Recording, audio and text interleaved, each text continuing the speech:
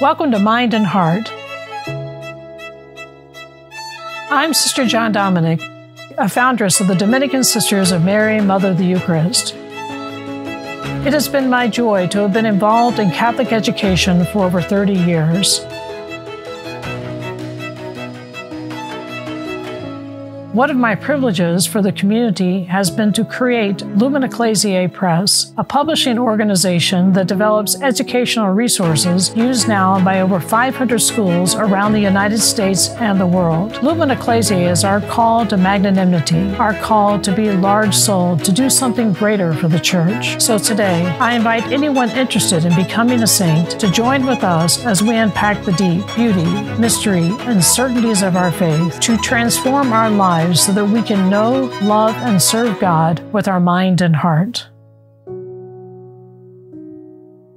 Welcome to this episode of Mind and Heart, and I'm very happy to have today with me Sister Mary Michael. And actually, our conversation today is going to be probably something that our listeners and maybe a lot of people were not aware of, but it's really like the beginnings of the beginning of education and virtue. And before we kind of dive into the background of that, maybe you could just tell our listeners about yourself, a little bit about your vocation, what you're doing now, or something when you entered, or just so they can know who you are. Sure. Introduce yourself. Thank you, Sister. Yeah.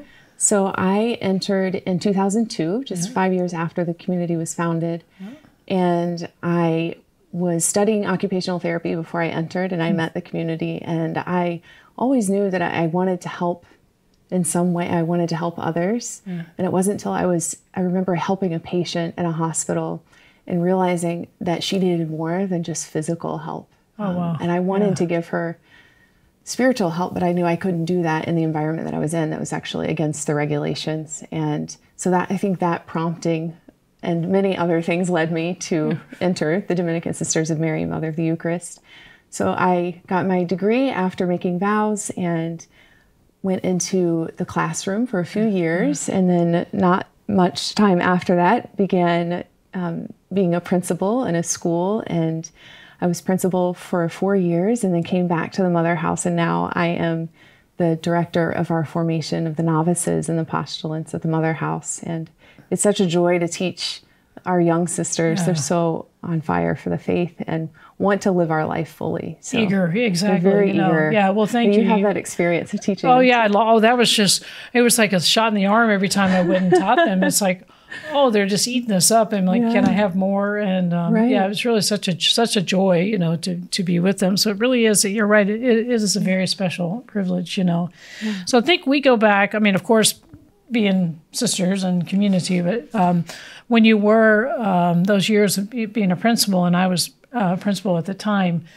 you were, as we all kind of do, we sit around and talk at recreation. I always tell people that's really when we get our best ideas, about schools, And so we were just talking, and you're like, we're being asked, like a lot of people are across the United States and the different dioceses, which to me is very exciting because you see a resurgence of the kind of the essentials of Catholic education. So one part that you were looking at carefully was, how do we define Catholic identity? And I think as being Dominican, and you were kind of approaching it the same way I did as a principal, that what can we bring as Dominicans? And of course, it's the virtue education, and let people to see that, happiness is living a virtuous life. And that can be a part not only of the identity of the school that's under the leadership of Dominicans, but also really it's grounded in the Church and the life of the Church, or going back to St. Thomas Aquinas, how was the kind of foundational of moral theology. And I remember you bringing to me a program that had been put in the school, and asking, can this be defined as Catholic identity? Maybe you want to just kind of share with me some of the questions that we had at that time, and really not necessarily being critical of it, because it's good in of itself. Right. But the question is it enough? So maybe that's what, I'll let you kind of share what you were asking me at the time. Yes. Yeah. So I remember having this conversation. I remember we were trying to make it work. Yeah. We were there for a couple of years, and this was the Catholic identity goal of the school. And it was really about character formation. And I think a lot of public schools now, they are using character formation for their kids because they realize that it's a need, but they can't have God in the picture. And I think we were trying to take this character education formation program that was secular and, the language was very catchy and there was great resources for the teachers and training. And okay, how can we make this Catholic? And the more we looked at it, and it was like, okay, great. So the kids, they need to be good citizens for society is the goal of a program like this, which we all agree that's important. But how can we make this program more far-reaching? Can we make them citizens for heaven and saints and formation of lifelong virtue? And it just felt like we were trying to put a square peg in a round hole. And no matter what you did, the root of the program was about the individual. It is very much rooted in my understanding of how I grow in character, and these decisions I make is really about me being successful. It's about me being a good leader, and it's about me being, if I do all these things, and if I display these kind of traits, then I can be successful in this culture, in this society. And I think what we're realizing is that's not a Catholic view. We can't make this worldly, secular view fit into the Catholic view. And exactly. And actually the same thing you're describing really kind of reinforces a conversation I just recently had with another educator in California. And he was making the point too, he said that what attracted him to Disciple of Christ, Education and Virtue was that we see that it's rooted in grace. It's rooted in our baptism. Yes. I mean, you mentioned, like we want the children that enter into a Catholic school in that environment to see that, okay, I can be a good Catholic. I can love my faith. I want to be a citizen of heaven, but it's not like it's a dualism. It's not like a either or. It's a both and, And I think what was lacking, because we were trying hard to make it work, and it couldn't, because what we have, we think about the phrase that St. Thomas Aquinas said, that grace perfects nature, So that was, how do we live, as you said, a good citizens on a natural level? And even if we look at the four cardinal virtues, they are the human virtues that everyone can, have, prudence, justice, fortitude, temperance, but what we have in our Catholic tradition is so rich and so much more,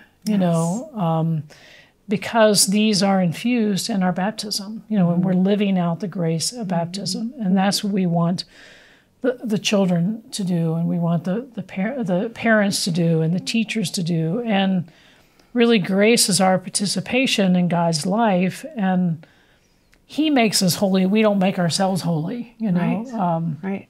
So I would imagine making this shift, as we know, there were a few challenges that came with that, Yes. Which we can leave some of those things untold, right? But what it did, which I loved, and hopefully you all had the same experience, is that, so if you had, I guess you can kind of call it was like the perfect storm, because you were having this experience, and then if you take something out, you have a vacuum, you have to fill something in. Yes. And on my side, as being a principal, and I think this is really the beauty of community, is that we do so much in collaboration, even though we're kind of all in other parts of the country, and probably a lot of people, my teachers and the people in the building probably didn't really realize that I was helping you and we're doing this, together, and probably vice versa, But I had teachers coming to me, and these are, they've been catechists and they've been Catholic teachers, but they're like, Sister, I don't know how to teach virtue. It was hard for them to admit it. They're like, I understand what the words mean, but how in the world am I going to teach temperance to a kindergartner? How do you teach, affability to a first grader? Or, were you getting kind of that same reaction? Yes. From your faculty and staff, not in rebellious way, but just kind of like humbling, like, I don't know what to do. Right. And we come from that generation, it's my generation and not far before it, that we weren't catechized ourselves. Yeah. So to ask teachers to teach the faith and such a really fundamental part of our faith, the virtues, and that we were talking about that grace builds on nature, and all of these virtues are rooted in Christ. It's not something that it's not a self-help program that we're going to, go through this. It's almost a perfectionistic way of looking at our formation. I think that the teachers definitely needed help. They needed a lot of support, and we had that in the other program, but then it's, okay, now teach the virtues. Oh, okay. So how do we do that? How do we do it? Yeah. And what is it? I think a big obstacle was the language. Yeah. So you're going to teach a student what circumspection means. Yeah. They can't even say that word. Right. You're right. You never know what may come out with it. Yeah. Yes. And so I think that's where, really again, just kind of putting our thoughts together, that so as I'm here, talking to my teachers and encouraging them, and you were there, and then also collaborating with some other sisters, we kind of all, who knows, it may have been, I don't know if it was in recreation one night, but ever this whole thing about, what does a virtue look like and sound like? Yes. I think that's really what makes Disciple of Christ education and virtue different than anything else, are the virtue cards that, where we have the illustrations that show it, and then the words that kind of show what it sounds like. Right. And then also, you said it earlier, that really what makes a Catholic education distinct is that we want them to become saints, and what is a saint? In order for someone to be a saint, they have to have demonstrated that they've lived virtue heroically. And if children and adults and parents don't know what the virtues are, how can we even begin to practice them heroically, and I mean, even though it was challenging for probably both of us in different ways, I found it very exciting. I mean, what were some of the things that you all did to help give that support? I think, a lot of the support that we received was from what you were working on with your teachers and what you shared with them, and that sounds like changed everything. It gave them the visual, seeing the card, seeing what children and adults illustrated to show, okay, if I want to practice modesty, and this was actually life-changing for me. Modesty isn't just modesty in the way I dress, it's also in the way I speak, the way I behave. And right now, the image in my mind is a little student holding up their test paper with the A on it, bragging about their grade on their test paper. And that was a way, obviously it works for adults, it works for children, that I learned what modesty is. They learn from example. Yes. And our teachers, I remember you coming to the school and explaining to the teachers, look at these yourself. See how you're practicing these virtues, and read through a few cards a night before you go to bed, study them. And this is the way you learn it, by actually trying to practice the virtues themselves. And I think that was the beautiful thing coming down there and talking to your teachers, is that, generally, I mean, in my experience as being an administrator, anytime you introduce something new, it's like, because it's fear. It's like, how can I do one more thing, and am I going to be able to fit this in the day? And sometimes it's just because they're not familiar with it, and they have to learn it. And I can see when we came and we were showing them these resources, you could almost feel, when I use the word tension, I'm not saying that there was a conflict. It's just a tension of I don't know what to do. You could almost feel that decreasing. And I know, myself working with my own faculty and staff, as we began to provide this for them, they were more comfortable in using it. And our culture in the school went from, not that it was negative, but it gives you, when you begin to have this language of virtue, it creates a more positive culture within the school, definitely. And because you're using different words, and your mindset changes, because you're striving for goodness, and you're trying to say, the children can live good. I don't know if you had that same experience yet. Definitely. It was a positive. It's what one of the teachers, when I was teaching at Spiritus Sanctus said, it's positive peer pressure. Yeah. You're trying to get the kids to influence each other to practice virtue, and you point out virtue in the students that you see, that you want other students to follow their example. And it's what you ask the teachers to do.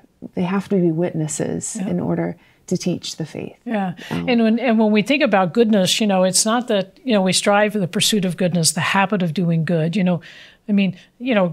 God will love us no matter what. He's not going to love us more or less, like if I'm more good or if I've got more virtues. Okay. Yes. The reason that we want to live this way is because it begins, there's a harmony and an order, there's an integrated life. Yes. And the more that we're living with this good disposition, the more free we are. It's a more freedom for excellence, and not that we become more, pleasing to God, but what happens is that we're more fully alive, and that we're living as how He intended us to be. How He first planned. It's a response to all that God has done. Right.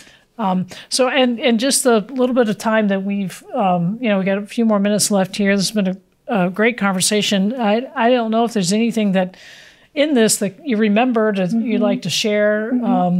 Just personally, when you began to have these resources, how maybe even now, since there was more of a focus towards true Catholic identity, if you felt like the culture of the school, anything different? Definitely. Yeah. Definitely. So I remember you sharing once, Sister, when you were principal, that one of the things you did as students came into the office and maybe they had made a bad choice, and you were talking through that decision with them and pulling out a virtue card and saying, I want you to practice, I want you to work on this virtue and pray for the grace to practice this virtue. And I remember I did this several times after we started introducing the virtues in the school, and it was really helpful for not only talking through the problem with them, but giving them a positive, that this isn't just about you being in trouble and you being disciplined for what you did. That's part of the story. The other part is really, we want you to be happy, and the way that you can be happy is living this kind of life. It has to be a habit for you. Yeah. So I remember this one, I still actually have the little card that this boy I gave, and it was on patience. And I gave the boy the card, and we talked about it.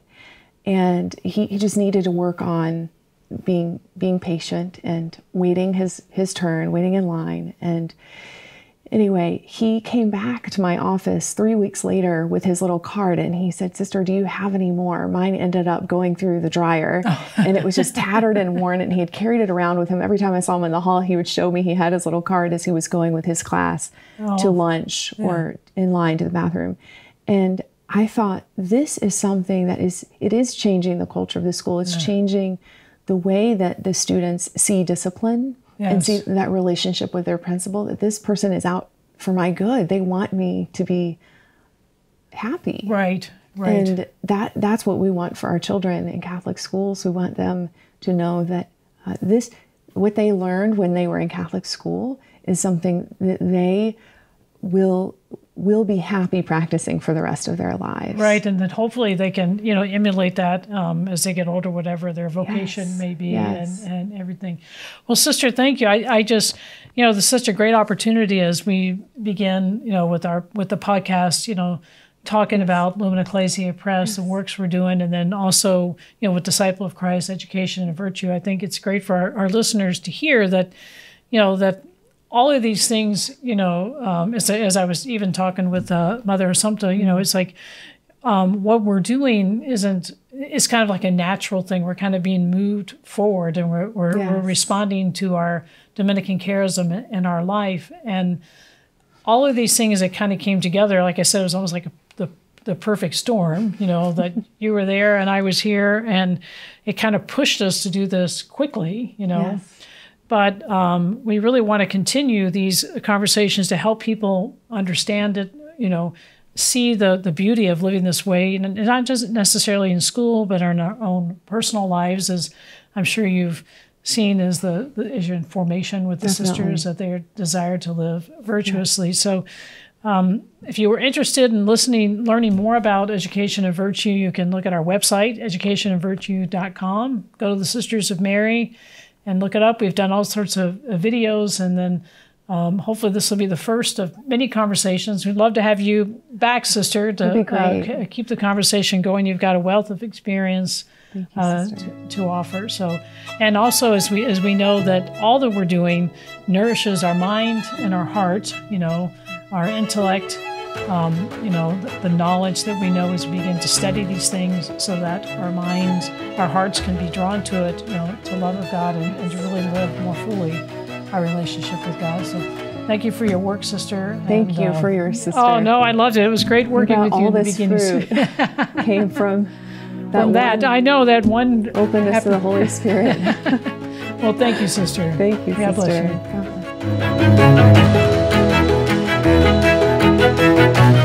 If you like this episode of the Mind and Heart Podcast, I invite you to click on the next available podcast and continue to enrich your mind, heart, and soul.